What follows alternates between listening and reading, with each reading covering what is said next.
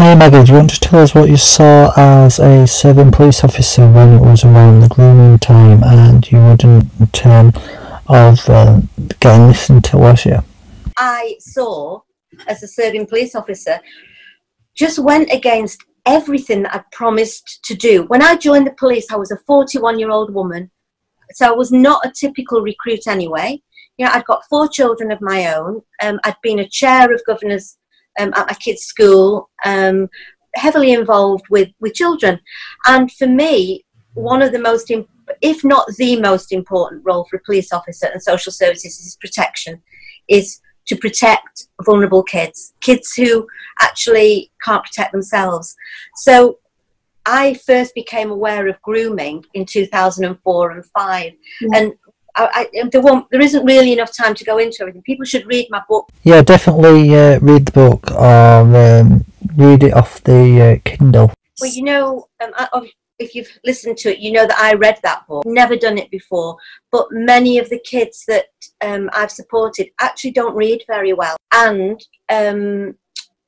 also, I feel that it can give more impact to some of the things that I'm saying. It to be accessible to survivors who often have missed lots of school, and picking up a book is very difficult. So I just wanted it to be, and I wanted to read it myself because the publishers put forward an actress to read it and sent through, and it just was not right. So I thought, you know, I was a bit nervous of doing it because I've never done anything like it, and it took me 3 days to actually read it. But I'm really glad that I've done it. I can only say so much in any interview where I wrote my book, because any interview I do, I try and make it relevant. But there is so much more than just a half-an-hour conversation playing. But so I became aware of grooming and the sexual abuse of very vulnerable children who were mainly in care in 2004 and 5. And they were being approached, groomed and sexually abused by gangs of Pakistani men. GMP, Greater Manchester Police, knew about it, as did social services. And I spent probably a year and a half on that job. And I went off work to nurse my husband who was terminally ill. Yeah. The job at that point was a big job. It was being run by the major incident team. We had a whole team of detectives. We had over 200 men that we suspected were, more than suspected, we knew, were grooming and abusing kids. Yeah. I came back to work 3 months after Norman died, and that job had been buried. Not one man had been prosecuted for the rapes, for the abuse. We had social workers like banging on our doors saying they've been trying for years to get the police to listen. Yeah. So there was no doubt that this was going on, and I couldn't understand why they had buried the job. But to put it into perspective, you know, I had been off that job for 3 months. I didn't have any documentary evidence to back up what I was saying. There was a gap in my knowledge. My husband had just died. I'd got 4 kids at home. I tried to get answers and I couldn't get any. And despite trying, I had to accept that the job had been closed down, but it never left me. So, you know, it never went away because I knew what had been going on, and it didn't just stop because GMP were no longer running that investigation. So, you know, wind forward to 2010, and I was approached and asked to go on this job in Rochdale, in Operation Span. And as the people who've watched the drama will see that scene where I'm asked to go on, and I say, you know, thanks very much, but no thanks. I am not going down that road again. And I was given cast iron assurances and documents to say there would not be a repeat of what had happened previously. This was a really big job. There was some children that were considered to be right at the centre of this operation. The abuse was no longer going on. It had finished, but we knew what had happened. We knew who the offenders were. We knew who the victims were. And eventually I agreed to join the job. And what I saw, initially it was really being run really well. And I brought some kids on board who spent months telling me personally, on behalf of GMP, what had happened to them. We had a fetus in the property that had been seized unlawfully from one of the kids when she was just 13. I had to get permission. First of all, I had to tell the family that we had it. You had to build up trust with them kids because they didn't know you, did they? You build up trust. And, you know, I was seeing all these kids on a daily basis, giving them assurances on behalf of the big bosses. I wasn't dealing with a job of my own. I was acting on behalf of GMP. So 7 months later, after these kids have put their whole lives on hold, their trust in me, spent months giving video interviews, taking me around locations where the abuse had happened, going to ID parades and picking out the men who had raped them, then to just be told on a Friday afternoon, sorry, we've changed our mind. No, you don't change your mind, and no, I will not accept that. And I couldn't believe what I was hearing. But right at the start, I actually thought it was one officer who was just lazy. That's how naive I was, because it did not make any sense to me. And I struggled for 18 months to be heard as a police officer saying, what is going on here? You know, you're not recording these rapes. You're not prosecuting all the men. I didn't believe that any senior officers knew what was going on. But I was loyal to colleagues, and I struggled initially to speak out because I didn't want to cause colleagues a problem, you know, individually.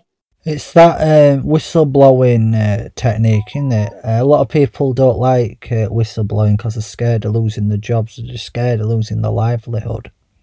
You know, I've got one colleague in particular who I felt was not a bad person, but way out of the depth, really didn't know what they were doing, but I felt would cause them a really serious problem if I spoke out. But I had and I've talked about it in the book, I had a conversation with that person after a couple of months where they basically said to me that they agreed with everything that I was saying.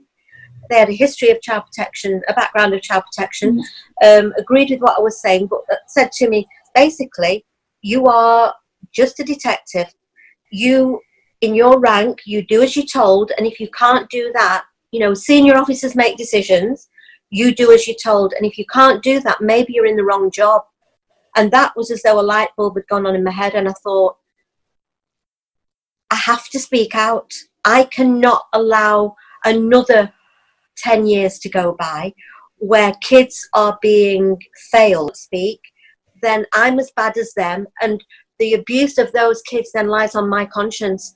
And I've got 4 kids of my own, and at that point all the Hillsborough stuff was going on, and families had lost 30 years of their lives trying to be heard and get to the truth. And I didn't want my kids to turn the TV on in 30 years time when I'm dead and see all this scandal about Rochdale and think, well, my mum was on that, why did she not? So really I decided that I was going to speak out, but I didn't at that point believe that the chief constable knew what was going on, that the head of serious crime, that the Home Office, the children's commissioner, I didn't believe that any of them knew the situation. I thought it was one officer really. And as I went, and you know, it was like a roller coaster. I first spoke to the head of the public protection unit, and she basically gave me all the reassurances. She'd seen it before. She would stand up for what I was saying. She told me the Old Boys Network was alive and kicking and it was a struggle, but you know, I should trust her. And then a month later, I've heard nothing. Then I went to the chief constable, who basically said, thank you for your interest. If we can learn lessons, then we'll learn them. You know, thank you very much, on your bike. And that's how it was. And then I'd go into the depths of despair again. I think, where am I going to go now? You know, I was trying to work. And it came to a head when I actually just collapsed at work. I was so ill. I couldn't eat. I couldn't sleep. I couldn't make sense of it. My colleagues, I was back on my own team, the doctor who signed me off, and I never went back to work. And I made the decision that I would go public. But I was threatened whilst I was in the job, and basically told this was secret. I must not speak about it. It was confidential, data protection. But I went, once I resigned, I went to some of the kids, and they gave me their permission to talk about, not name them, talk about what had happened. I had their complete support, and armed with that, I sat, you know, with my own kids and said, because I really did believe I would be arrested. I didn't know whether they would try and prosecute me, but I did know that I could back up every single thing that I was saying. And it was just a decision that it was the worst time of my life. You know, I'd lost my husband, but I couldn't have saved him. I'd lost my little granddaughter. Nobody could have saved her. But if I didn't say something about these kids, then I was allowing more generations to have their lives destroyed. So it was a very heavy burden. You know, it really was a really, really tough 2 years. And with what's happened since, it might not seem as though it was that bad, because obviously I worked on the drama for 4 years and everybody now knows what's happened. But that's because I lived through those days and decided that speaking the truth and standing up for kids who didn't have a voice was so important. And if I didn't do it, who else was going to? What hurts me the most is that the kids wasn't recognised as kids, and it's all about that whistleblowing aspect, and the police basically didn't want to know. It is a scandal. It is, to me, it is gross criminal neglect, and lots of pieces of the puzzle have fallen into place since then. One of which was that in 2008, and I didn't know this until 2 years ago, because Nazir Afzal, who was the Crown prosecutor, I don't believe the CPS charged the men with the right offences, with adequate offences. They were charged with, you know, trafficking. They were out of prison within 2 or 3 years, abused generations of kids, raped them. It was a cop-out. Those men should have been charged with rape. And if it was my son who had raped a 12-year-old child and got her pregnant, and we had a fetus, and we knew who the father was, that's a rape to me. Never mind that she had special needs and was vulnerable and was on the child protection register. So it still makes me rage that, you know, they can still pretend it was a fantastic job, because it wasn't a fantastic job. But I've forgotten what I was going to say now. It's fascinating what you're saying, Maggie, because these kids was written off, wasn't they? And you're giving them that voice to actually be open and basically tell the story of how the police and that let them down, and how the services let them down. And the only person that was technically believing them was you. You were saying about, you know, you're giving a voice to different people to speak. These kids were being written off because it was said they were making a lifestyle choice. They're not making a lifestyle choice. A 13-year-old cannot choose to have sex with 20 men in one room, you know, pardon my language, pissed out the head. You know, that is not a choice. And that is why police and social services are there to protect them. And they were not doing that. And however much I look at it from whichever angle, that is gross neglect of duty. You know, accountability. Not one senior police officer has been held to account. Peter Farr, who was the chief constable at the time, when I wrote to him back in 2011 and begged to go and see him face to face, he wouldn't see me. He was knighted. He resigned. He retired with a big pension. You know, he should be in prison, as far as I'm concerned, for failing generations of kids. And he's not alone. But the establishment gets together and protects these people. You know, I'm doing lots of things behind the scenes, trying to bring accountability into the law, because police are unaccountable. You know, they all, but these, you know, these are just such massive failures that have destroyed thousands of lives throughout the country. What I was just going to say was that I didn't realise until 2000 and probably about 2 years ago, because Nazir Afzal, who was the Crown prosecutor at the time, who I believe didn't charge the men with adequate offences, he made public a couple of years ago that in 2008 the Home Office sent a circular to every police force in the country saying that they must not investigate the grooming trials because the kids were making a lifestyle choice. Now, for me, that and now the Home Office are trying to backpedal and say, oh no, we didn't do that. Well, yes, you did. This was official policy. And in this country, it is illegal for a 50-year-old man to have sex with a 13-year-old child. And these are just basic human, it's basic human decency. But the laws of this country say that is illegal. And, you know, I've made it very clear that the vast majority of the grooming gangs are made up of Pakistani men. They're not Chinese, and they're not Japanese, and they're not from Thailand. There is an odd one that's not a Pakistani man. But I'm not racist in any way. I'm just saying that the law is there to prosecute paedophiles. You don't not prosecute them because of where they come from. We promised to do. I mean, in my book, my book, I can't remember the exact wording, which is why I'm just looking. But in my book, I start the book off with the oath of attestation. You know, where is it? I should know it. You know, you swear that you will act with fairness, integrity, diligence, and impartiality. Every chief constable promises to do that. That's what I promised to do. I didn't promise to be selective about who I thought we would charge and who we wouldn't, based on factors that, you know, if we can prove somebody is a paedophile, as far as I'm concerned, we charge them, jury to decide. So that, you know, and I will do my best to discharge all the duties faithfully according to the law. And however many times this went round and round in my head in the middle of the night, that's what I came back to. Really simple things. And so when I hear that, you know, politicians are getting involved in policing, the CPS are choosing not to charge certain men. They're not charging with the offences of which they're guilty. I just couldn't not speak out. Well, you're responsible for your own actions, aren't you? These things are not easy. They're really, really not easy. And I would have done anything not to be put in that position. I loved my job. I really, you know, it was my life. I was, you know, not only was I a detective, I was a family liaison officer. I worked on a lot of the biggest jobs that GMP had. You know, I worked on the really serious cases. It was mainly murders, and I didn't really work on child protection. But my skills, my natural skills really, meant that I was really good with vulnerable people. People trusted me because I am honest. You know, I wouldn't mislead people.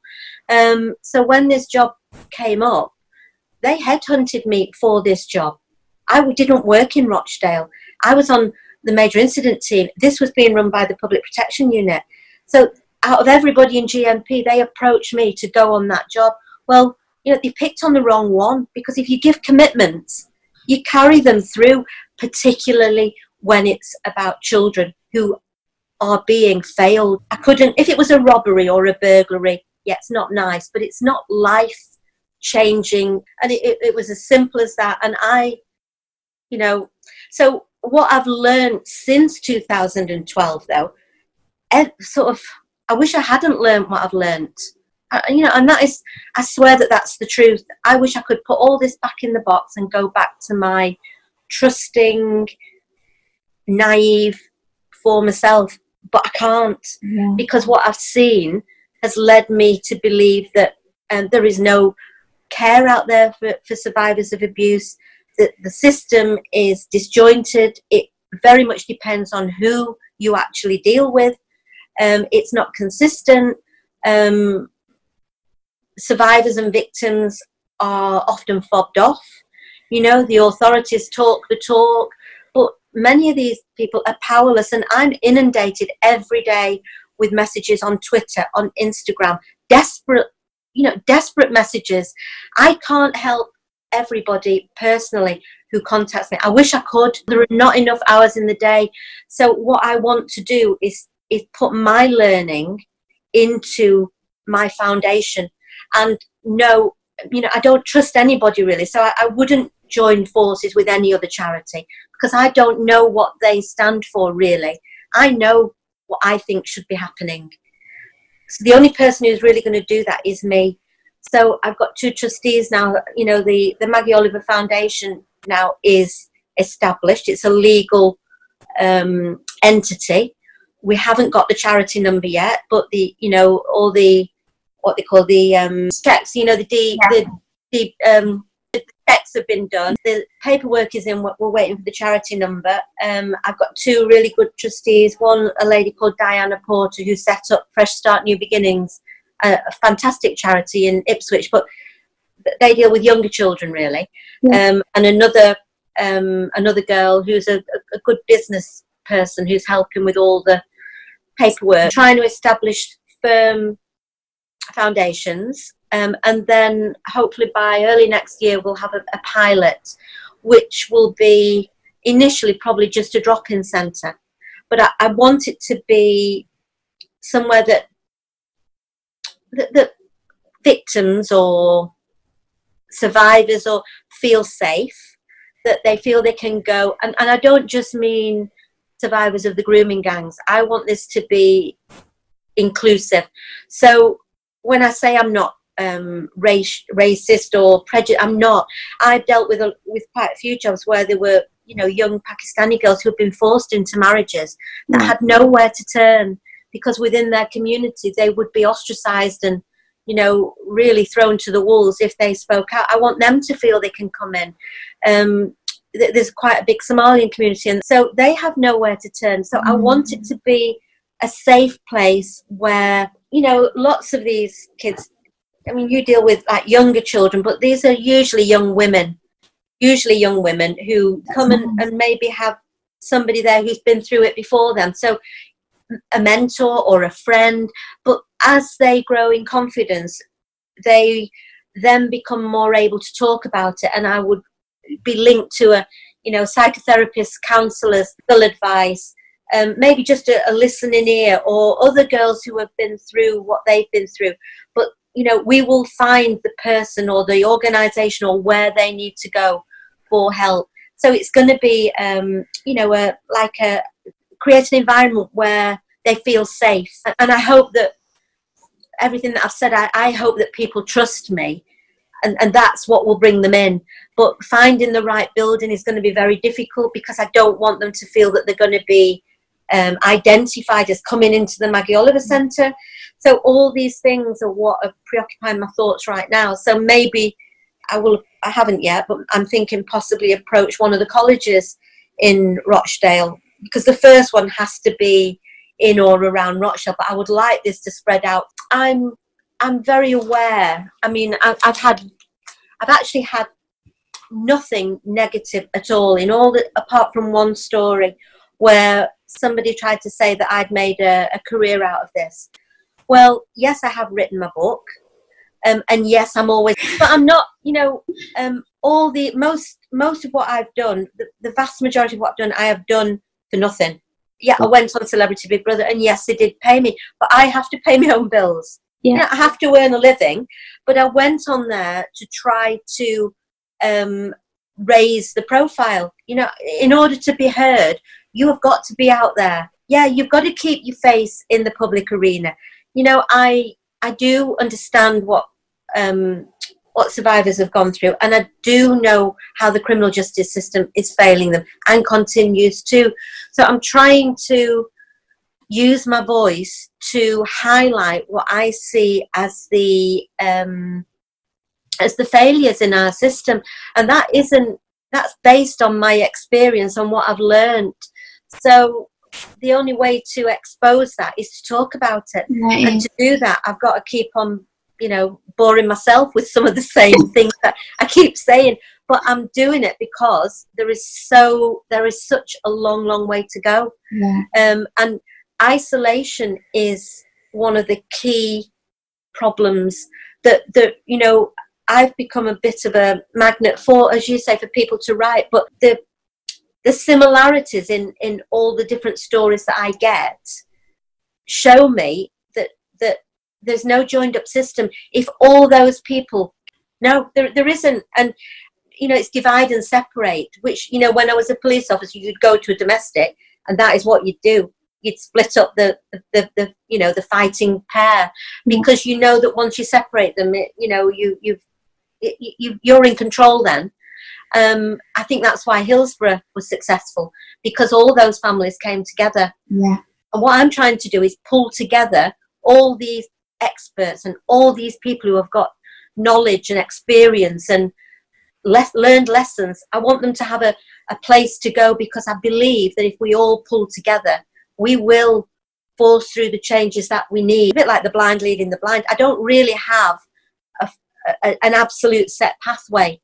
You know, it's all evolving. Yeah. But I listen to my gut. I listen to what people are saying, and I'm trying my very best to create something that will help more than the number of girls or victims that I can help myself, and it's the only way I can think of doing it.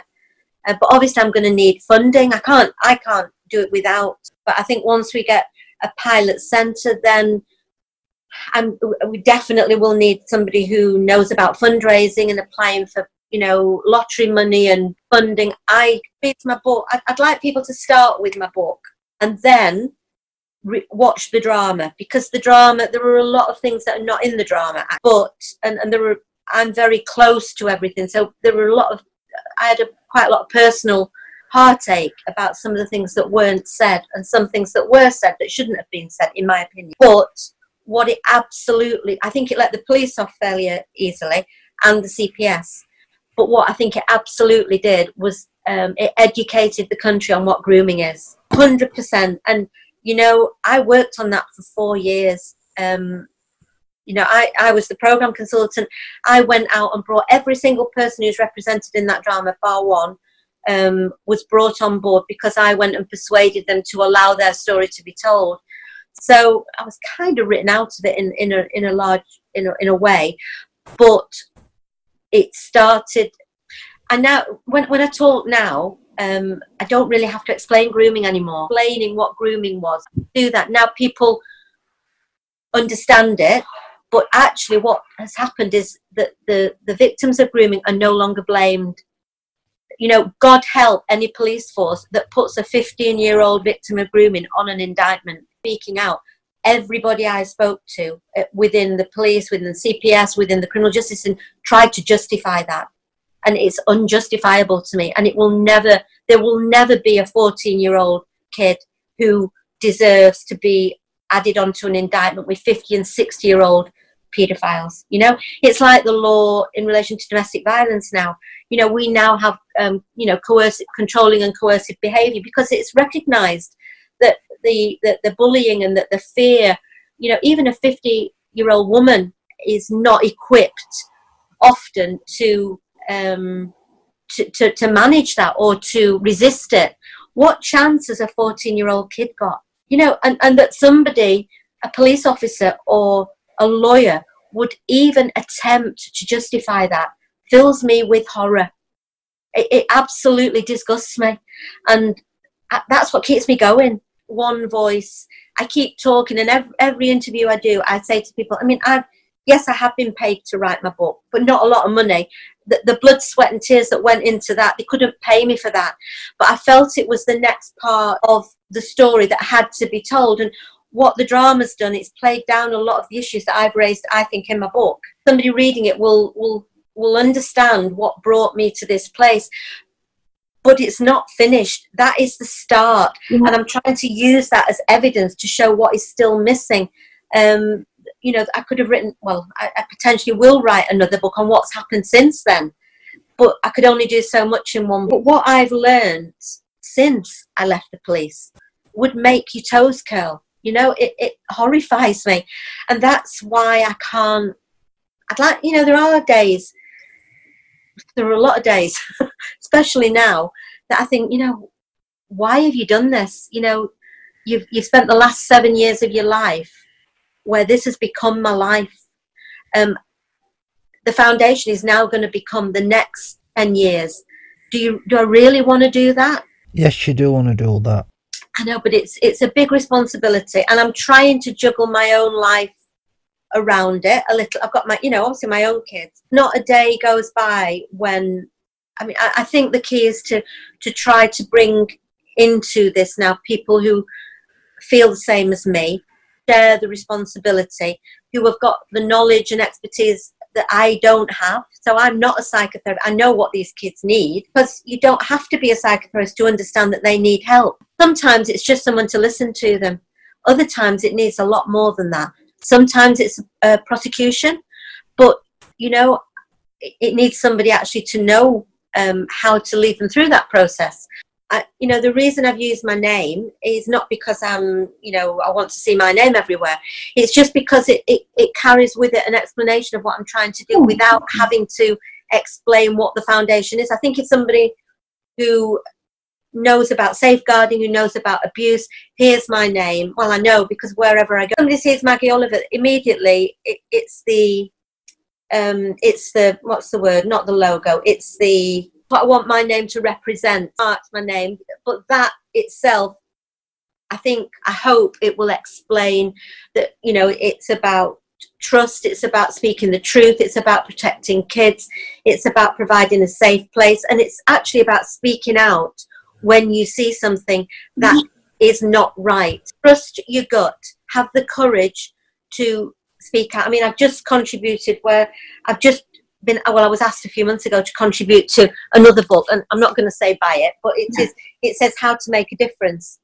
And there's a part in here, there's been, I mean, Bob Geldof's in there and Kofi Annan, and they asked me if I'd, you know, contribute a section about, you know, speaking out really about how to make a difference, and what I would advise somebody else who was considering kind of whistleblowing, and I've said here what I said because I can't remember, but you know, I've said gather your facts so you can prove what you're saying. You know, I'd say audio record every single official conversation you have so that you protect yourself. I didn't do that.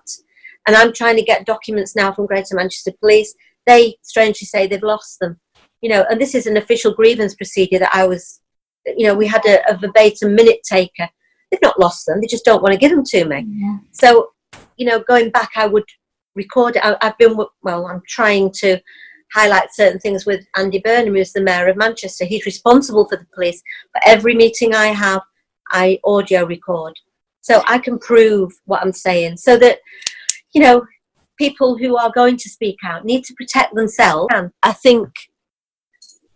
do think we all have to try to be brave sometimes. And you know, there are a lot of good people out there, and sometimes it just takes one person to take the first step. But I just think it's important. You know, I've had people like message me. There's one group of about 20 girls, and they're going to do a sponsored climb of Snowdon in Wales, and so it's lots of little things, which initially will probably just be a drop-in centre, that coffee, you know, maybe mums and tots or coffee. But then I'm led to believe that we can then start to try to get some lottery funding, and you know, on Instagram and Twitter. That's it. I've got Facebook, but I don't post on there all the time. But there's two guys actually. They're following the journey and making a documentary. So we're just going to post it called. I think they called it a sizzler. Just all these little things. Started a YouTube channel. So I'm not up on all those things. I can sort of. I can put a picture on Instagram, but that is a way of communicating with. Thank you for talking to us, Maggie, and let's get this message out, and let's try and stop and bring awareness of what's really going on in our communities, and try and make our communities better for each and every one of us. I'm honoured that you've asked me, and I hope that, you know, together we can make a big difference and change the things that still need to change, because there's a lot needs doing still. You're very, very welcome.